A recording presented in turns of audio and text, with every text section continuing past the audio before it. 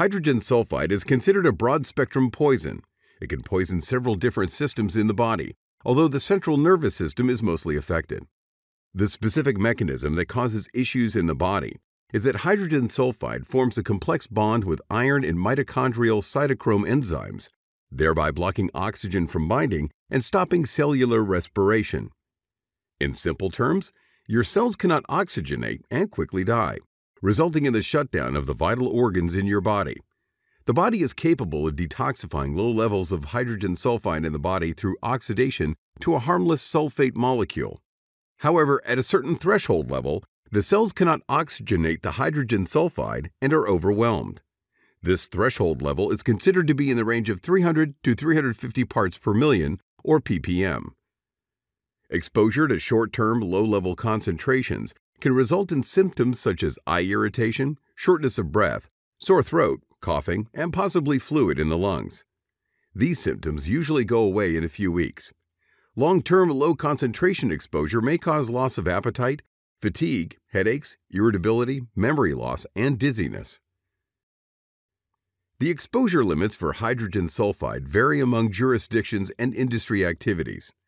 The most widely recognized standards for an 8-hour time-weighted average, or TWA, is 1 part per million, and a 15-minute short-term exposure limit, or STEL, of no more than 5 ppm is recommended by the American Conference of Governmental Industrial Hygienists, or ACGIH. Hydrogen sulfide concentrations above 100 parts per million should be considered immediately dangerous to life and health, or IDLH. Let's review the hydrogen sulfide levels at which different symptoms and effects are observed. To start, an extremely low recognition threshold of 0.0047 parts per million is recognized as the odor at which 50% of the population can detect the characteristic rotten egg odor of hydrogen sulfide. The odor becomes more offensive at 3 to 5 parts per million. With prolonged exposure at 2 to 5 parts per million, nausea, tearing of the eyes, headaches, or loss of sleep may occur. At 20 parts per million, symptoms may include fatigue, loss of appetite, headache, irritability, poor memory, and dizziness. At above 30 parts per million, the odor is described as sweet or sickeningly sweet. Exposure to 50 to 100 parts per million leads to light conjunctivitis and respiratory tract irritation after 1 hour. This level of exposure may also cause digestive upset and loss of appetite.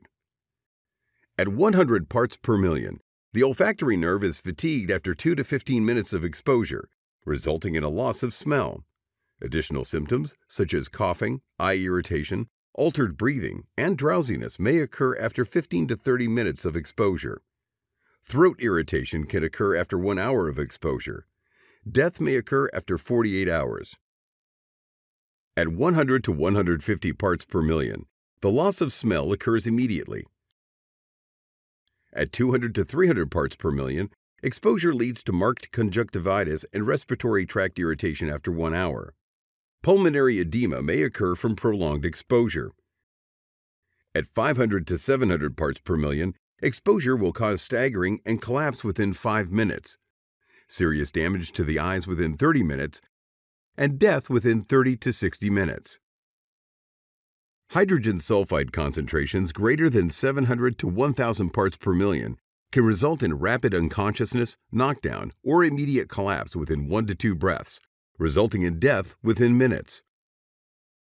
At 1,000 parts per million, a single breath results in immediate loss of consciousness, followed by cardiac arrest. An important point must be noted here. A concentration of 800 parts per million is the lethal level for 50% of humans with 5 minutes of exposure.